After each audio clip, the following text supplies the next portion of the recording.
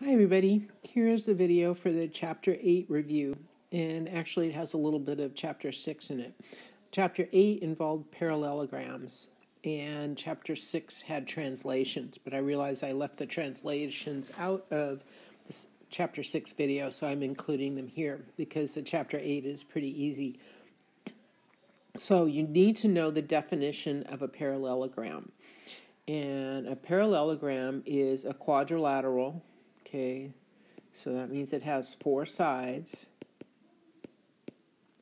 If both pairs of opposite angles are congruent. So here's a drawing. Okay, so both pairs of opposite angles are congruent. So this angle has to be congruent to this angle, and this angle has to be congruent to this angle. Okay. Now, notice that the angle with the little hash mark in it is not necessarily congruent to the angle without the hash mark. Okay. Now, both pairs of opposite angles are congruent. Both pairs of opposite sides are congruent. So opposite sides and angles are congruent. So this side is congruent to this side is congruent to this side, but they are not necessarily congruent to each other. The single slash line is not necessarily congruent to the double slash line. You cannot assume that. Okay, so all pairs of consecutive angles, so that would be this angle here. I'm going to change colors. Okay, this angle would be consecutive to this angle. Okay. And those two angles are supplementary. They add up to 180 degrees. Now, it turns out that these two angles also add up to 180 degrees. These two angles also add up to 180 degrees. And finally, these two angles add up to 180 degrees. Okay, and that's going to come in very handy later on. Okay, both diagonals bisect each other. So what does that mean? So here you have your parallelogram, and here are your diagonals. Now, it turns out that both these diagonals bisect each other. So this diagonal bisects that diagonal, and this diagonal bisects this diagonal. But they don't necessarily, and in fact, you can see that they don't equal each other. So the segment with the double hash mark is not congruent to the segment with the single hash mark. Okay. So on the translations, you're going to need to know how to translate and dilate a polygon that's on a graph. Okay, polygon, it could be a quadrilateral, okay, it could be a triangle, okay, anything. And you need to be able to both translate and dilate those things. But we will go over that. So here's our first problem. So the instructions are for what value of x is the quadrilateral a parallelogram. Okay, so you're given that this segment is congruent to this segment. So we've got that. Now we have to find an x so that this segment is congruent to this segment. So, and in that way, we will satisfy this requirement that both diagonals bisect each other. So, we're going to set 2x plus 3 equal to x plus 7, and we're going to solve for x. So, we're going to combine like terms. We're going to put the x on the left side of the equation and the 3 on the right side of the equation. So we have to make them negative. 2x minus 1x is x equals 7 minus 3 equals 4. And that's it. You're done. So these are pretty easy. Okay, now here is similar. Okay, you've got these two segments are equal to each other, so you need to show that these two segments are equal to each other and find the x that makes them so. So you set 4x plus 2 equal to 5x minus 6. Okay, and this time we'll put the x's on the right-hand side because the 5 is greater than 4. So we're going to go 5x minus 4x, and then we're going to move the 6. It becomes positive plus 2. 6 plus 2 is 8, equals 5 minus 4 is 1, so 8 is equal to x.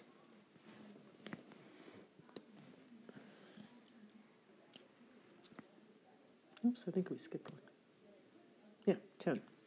So here's a kite, but it's a quadrilateral, and kites can be parallelograms. And we'll show how that works. So you're given that these two are equal. So now we have to show that these two are equal in order to make sure that both diagonals bisect each other. So 6x is equal to 3x plus 2. Combine the x's on the left, 6x minus 3x equals 2. 6x minus 3x equals 2x. Divide both sides by 3 is equal to 2/3. Okay, not too difficult, huh? Okay, now we're going to start working with the angles. So the rule that we're going to use is that all pairs of consecutive angles are supplementary. Okay, that's the only way we can find x, because we see that this angle and this angle, they're opposite and they're congruent, just like it says it would be. Okay, but that doesn't help us with x. So what we need to do is remember that if we add x, and we can add it to either this 66 or that 66, it doesn't matter, that should equal 180 degrees. So x plus 66 is equal to 180. Okay, x is equal to 180 minus 66, so x is equal to 114. Okay, but you needed to remember, okay, this rule. Otherwise, you could not find that value of x. Okay, here's similar. So you have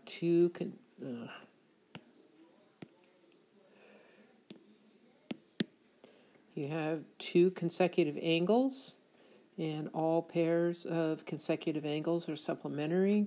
So x plus 3x is going to equal to 180. 4x equals 180.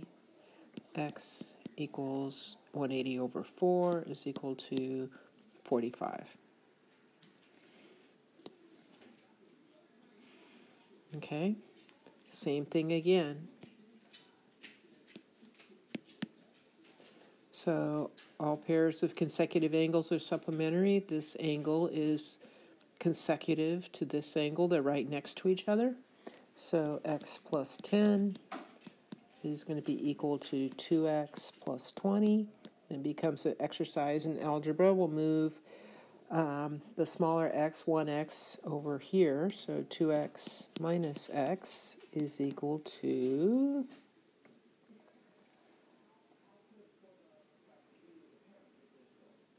Okay, is equal to... If we're going to move that 20 over, how did I do that? Oh, good grief. That was bonehead moo-noo. Sorry, guys. X plus 10 plus 2x plus 20 equals 180. Okay. So x plus 10 plus 2x plus 20 equals 180. Combine the x's, 1x and 2x is 3x. Combine the integers, 20 plus 10 is 30, equals 180. 3x, subtract 30 from both sides, equal to 150. X is equal to 50. So, okay, that's it for those. Okay, so now we got to find both x and y. So we're dealing with two variables. Okay, here's our x, here's our y. And we know from the rules that both pairs of opposite sides are congruent. So x's opposite side is equal to 9, so x is equal to 9. Y's opposite side is 15, so y equals 15. Okay. So here, in number 4, we know n's opposite side is 12, so n is equal to 12. And 6's opposite side is m plus 1. So m plus 1 is going to be equal to 6, so m is equal to 5. Easy peasy. And here we look at the rule, both pairs of opposite angles are congruent. So the angle opposite to 55 is A, so A is equal to 55 degrees because they're congruent. Okay, it's really easy if you remember the rules. If you don't remember the rules, it's going to be super tough. Okay, so here we're going to use some more rules.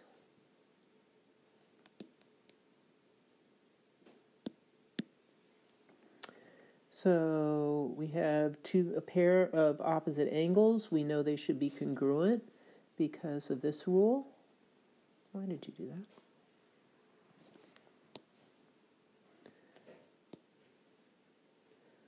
Okay, two pairs of opposite angles. We know they should be congruent because of this rule. So 120 is equal to 2p. P is obviously equal to 60. Okay. Now here, if we look at the sides first, we know that these two sides have to be equal. So 20 equals z minus 8.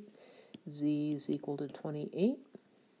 And we know that these opposite angles need to be congruent.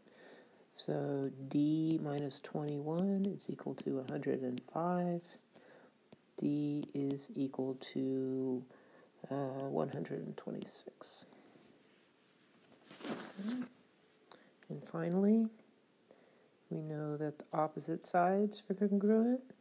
So 7 is equal to 16 minus h.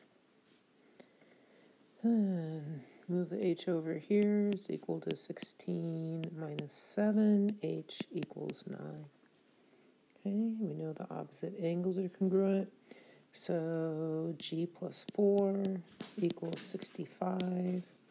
G equals 61. Okay, easy peasy. Just a little bit of algebra and these two rules, and you got them all made. Okay, one more set. So find the value of each variable in the parallelogram.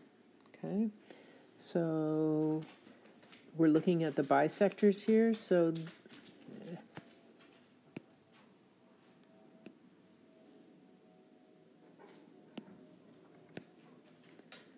this line here has to be equal to this line here. Okay, 5a is, it's an a, is equal to 15. A is 15 divided by 5 is 3.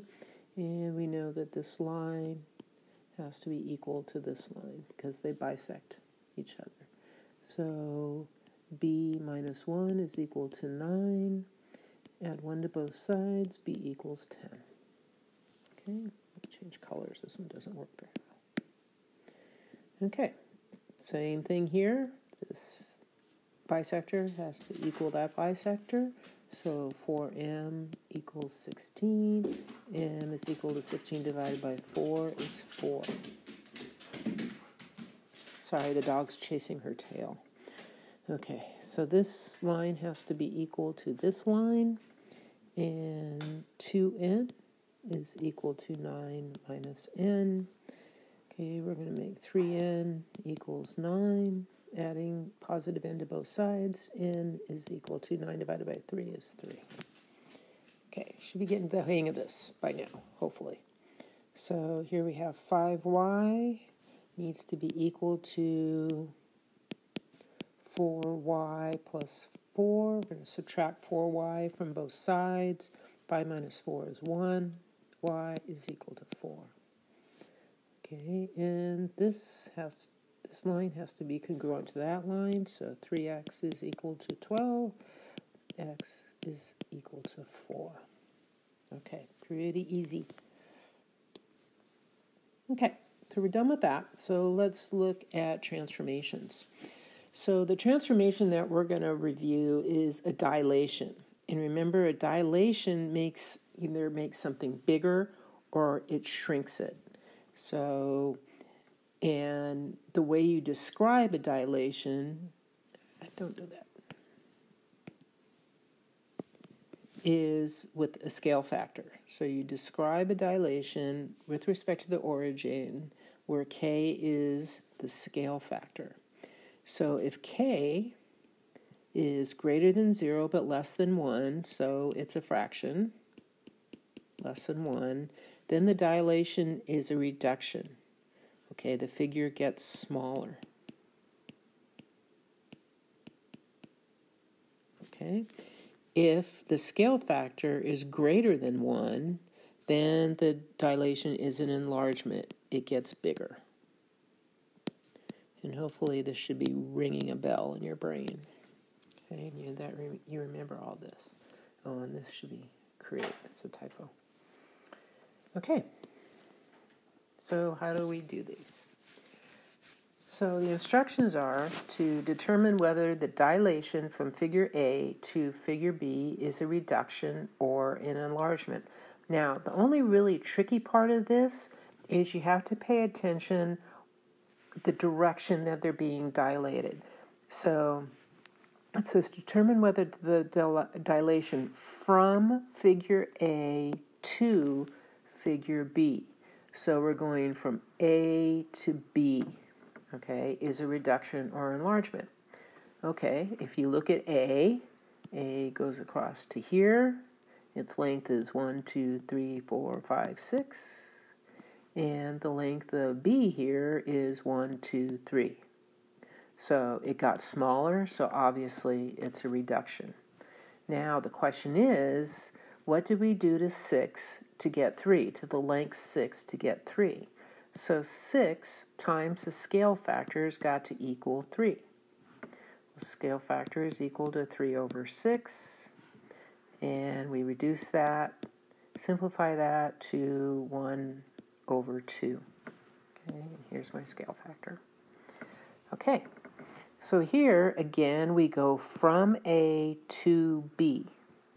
Obviously the line from A got bigger to make the line B, so that is an enlargement. Okay, A went from 2, and we applied a scale factor, and it went to 1, 2, 3. Okay, we were able to count right along that diagonal. So our scale factor is going to be 3 over 2. We can't simplify it, so that's it. Okay.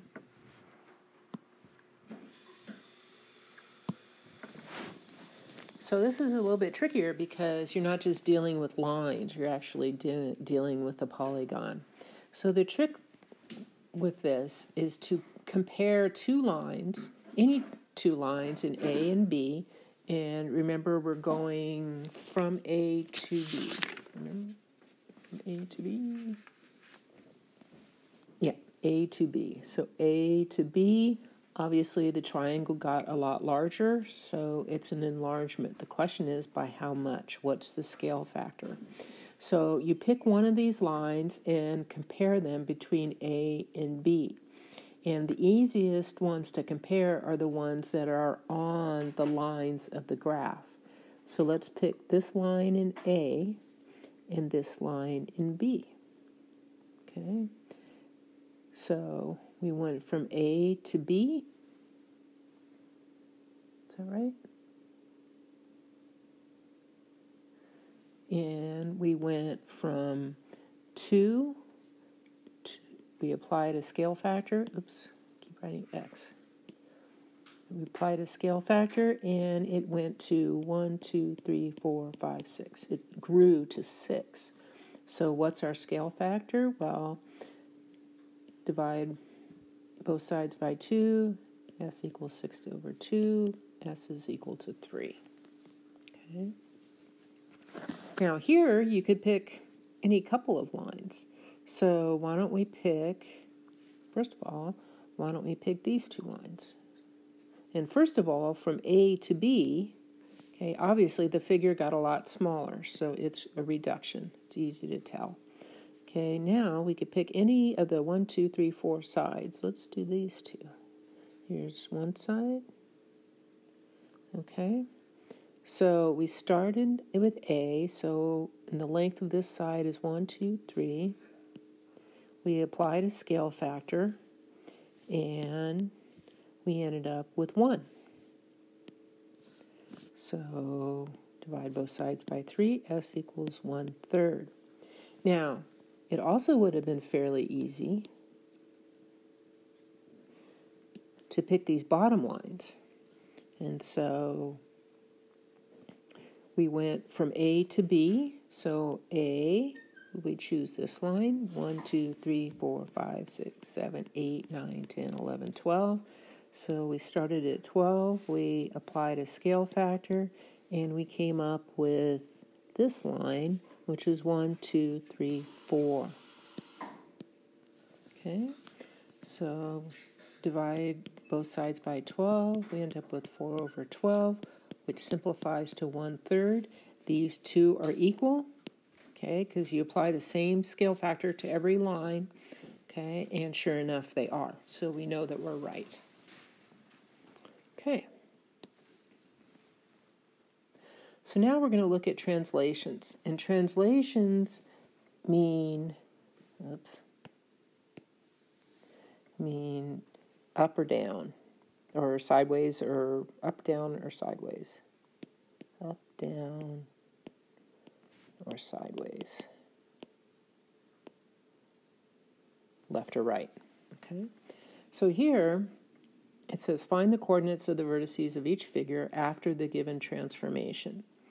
So, and hopefully you remember what we call translated points. So for each of the points, okay, R, S, T, U, we're going to move each point 1 unit to the right and 3 units up. So let's start with R. We're going to move 1 to the right and 1, 2, 3 up. 1, 2, 3 up. And here's going to be R, and we call it R prime. Hopefully that rings a bell.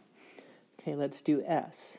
So we're going to move S 1 unit to the right and 3 units up. 1, 2, 3. And there is our S prime. Okay, T, we're going to move 1 to the right and 3 up. 1, 2, 3. And there's our T prime. And finally U, we're going to move 1 to the right and 3 up. 1, 2, 3. And here is our U prime. Where should I put that? Okay, let me erase some of these little lines in here. Because what we're going to do is we're going to check ourselves. Okay, we're going to draw the new figures and see if they look like the old figures and that they've just been moved. So S connects to T, S connects to R connects to U, and T connects to U. So sure enough, okay, it's the same figure, it's just the whole figure has been moved 1 unit to the right and 3 units up. And that's what you got. Okay, and then you can check what the new coordinates are. So R is -1, +2, check. S prime is 0, 4. T is 4, 1, 2, 3, 4, up 1, and U is 2, -2. Okay, so this one is similar, except we're going to move all these points, K, L, M, N, 5 units to the left and 1 unit up. So let's go take L, go 1, 2, 3, 4, 5, and 1 unit up. There's our L prime. Okay, let's take M and go to the left 5. 1, 2, 3, 4, 5, up 1. Okay, and there we are at the origin. Okay, let's find K prime. 1, 2, 3, 4, 5, up 1.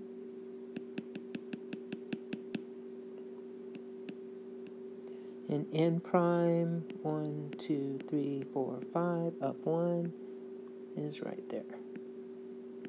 Okay, so we're going to draw it just to check ourselves.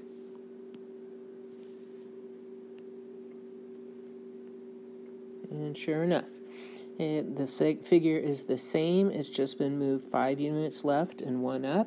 And we can check our points, so our coordinates. So K is -5, K prime is -5, 0. Yep. L prime is -4, up 4. Check. M prime is the origin. And N is equal to -3, 1, 2, 3, minus 1. Okay, and that's right there. So we're good to go. So these are nice in that you can really check yourself in order to see if you're right. Okay, and so this is just a little bit more of the same. So 4 units left. 1. Oh, what's that all about? Okay, 4 units left. 1, 2. What are you doing? Oh, that would help. Okay, 4 units left. 1, 2, 3, 4. 4 units up. 1, 2, 3, 4. There's J prime. Okay, K prime. 4 units left. 1, 2, 3, 4. 4 up. 1, 2, 3, 4. K prime. L prime. 1, 2, 3, 4. 1, 2, 3, 4. There's L prime. We got one more. I. 1, 2, 3, 4. 1, 2, 3, 4.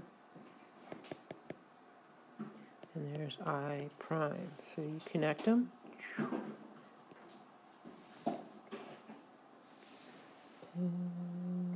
There you go. Yep, it's the same figure, just moved over 4 and up 4. And we'll spot check one of the coordinates. So I is -1, 2, 3, 4, -1. Here we are. I is -4, -1. And in the test, you should check all of them. But just for purposes of this, I'm not going to check anymore. Okay. Number 4, very similar. Okay, 3 units left. 1, 2, 3. 3 units up. 1, 2, 3.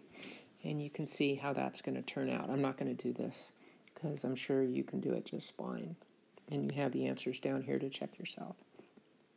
Okay, so number 7 is a little bit different. So, and the fact that you have the answers here obviously makes it a lot easier. You would not have. Okay, so what would be missing on your exam is this would not be there. Okay, so imagine seeing this problem without the information that's in that box. So they want you to graph the image of the triangle FGH after dilation with a scale factor of 5. So we notice that 5 is greater than 1. So we know the figure is going to get larger. This is going to make it bigger. Okay?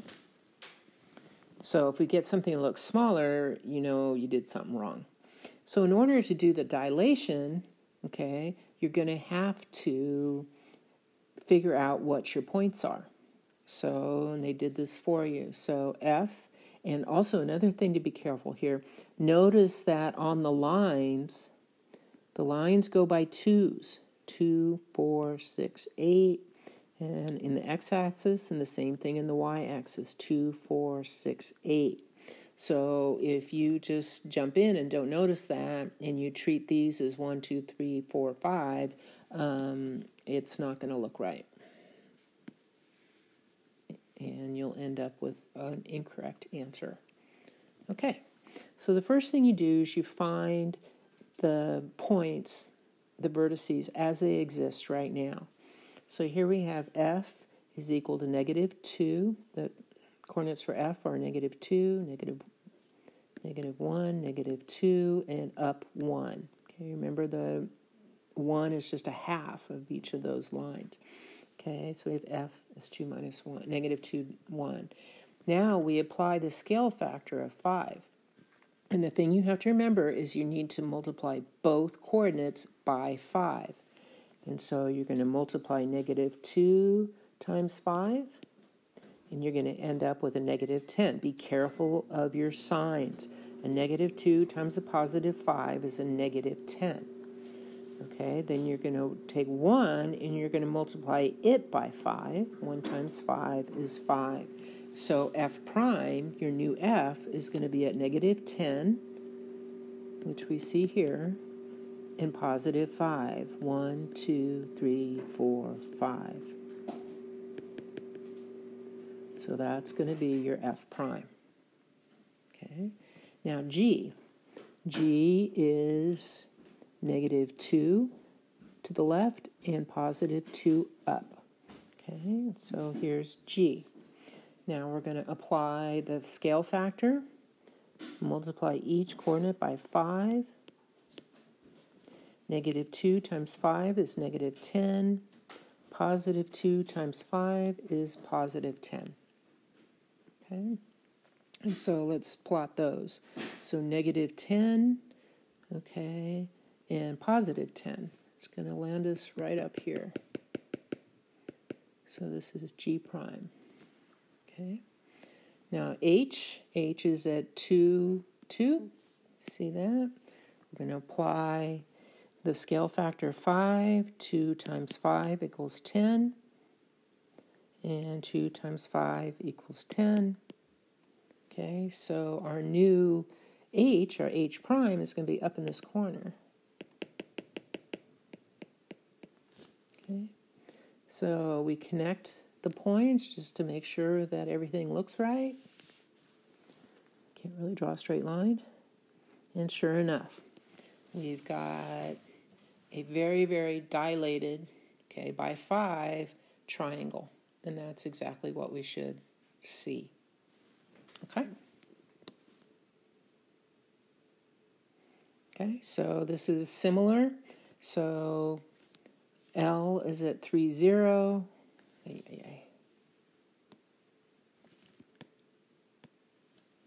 Okay, and L prime is at 9, 0. And again, watch those. Okay, see that each line is worth 2 here. 2, 4, 6, 8, 10. Okay, M, you applied the scale factor of 3. Okay, so just 3 times 3 is 9. 0 times 3 is 0. Okay, 0 times 3 is 0. 3 times 3 is 9. Okay, so my M prime is at 0, 9. Okay, -2 times 3 is -6. 0 times 3 is 0. And so I'm at -6, 0. There's my N prime. K, 0 times 3 is 0. -3 times 3 is -9. Okay, 0, -9. Here's K prime. Connect the dots. And sure enough, we have an exploded quadrilateral. Okay, the scale factor of 3 was greater than 1, so we know it was going to get bigger, and sure enough, it did. Okay. Now here, there's very similar scale factor of 3. Oh, come on.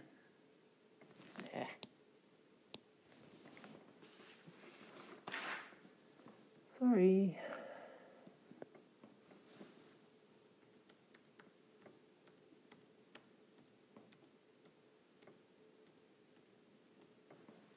Okay. Same thing, scale factor of 3, so it's going to explode. And here are all your coordinates, and I'm sure you're going to be able to do this one without me having to walk you through it. Okay, that's it for Chapter 8 and for translation from Chapter 6.